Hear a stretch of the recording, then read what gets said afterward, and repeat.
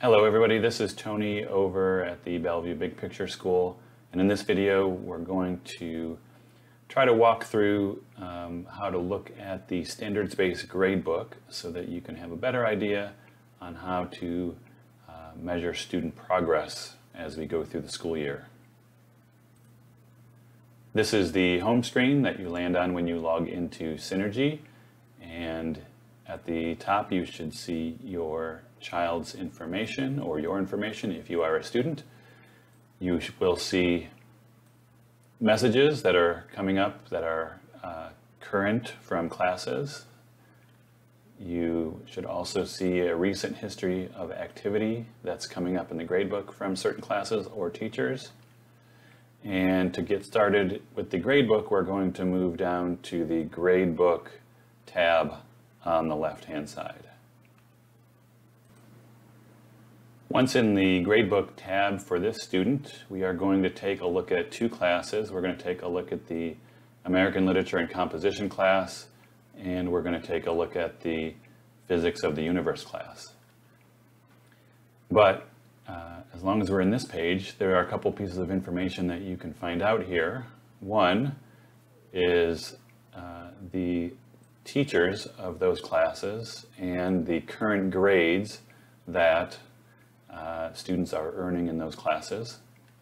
And then the other piece of information that will be useful is that you can see if there are any missing assignments that are associated with any of the classes. So the American Literature and Composition class has one missing assignment. These other classes don't have any missing assignments at this time. One important note about missing assignments in Synergy: the number of missing assignments in Synergy reflects only the assignments that have been graded by the teacher and scores have been entered into the gradebook. They don't reflect the missing assignments that haven't been turned in Microsoft Teams by students. So let's look at the American Literature and Composition class first by clicking on the title of the class. When we click into the title of the class, it drops us into an overview of that class. In the center on the bottom, it shows us a timeline of assignments and entries into the gradebook. So this goes back by week, so there's 3 items in this class going back over the last few weeks. At the top part of this section right here, you'll find information about the teacher, including contact, the class policies, grading, and a description of the class, as well as the current grade, number of missing assignments, and upcoming assignments if teachers add that information to the gradebook ahead of time. In the center here, by the search bar, you have the possibility of showing only the missing assignments or only upcoming assignments if that's what you want to look at. Next, we're going to move into some different views. So up here in the upper right-hand part of the screen, you can see that we're in the course content view because that is the one that is in black print. We're going to move next to the standards view to take a look at progress on different standards. Okay, so now you can see that we are in the standards view because that is the one that is in black print, and it's not a link, which would be blueprint. And in standards view, you see a list of all of the standards that have been taught or learned in the course. And this is important because this is where students' grades come from. The standards are listed here on the left-hand side.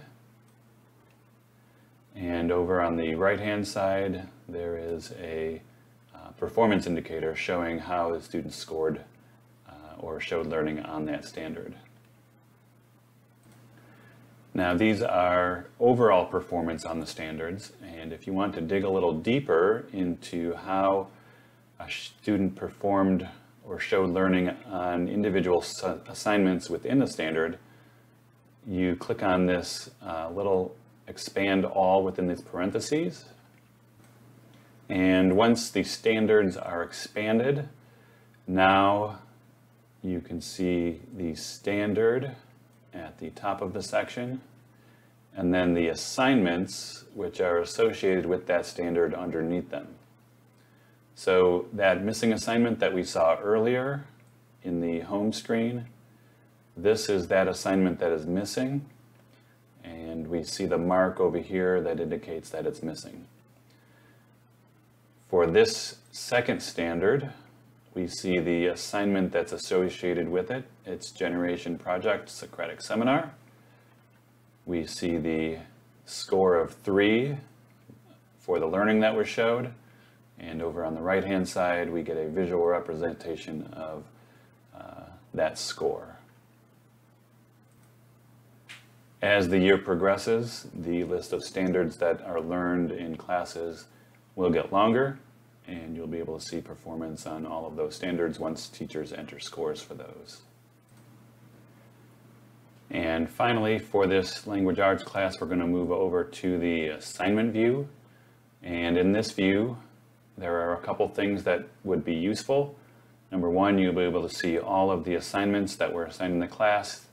The blue names of the assignments are clickable so that you can see even more detail if you would like to dig deeper.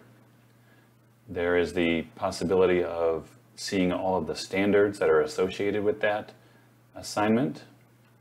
And finally, over in the notes section, this is another place where you can see whether or not the assignment is missing and needs to be completed. And the final thing that I wanted to make you aware of in this video, we will jump over into the Physics of the Universe gradebook and jump over to the Standards view.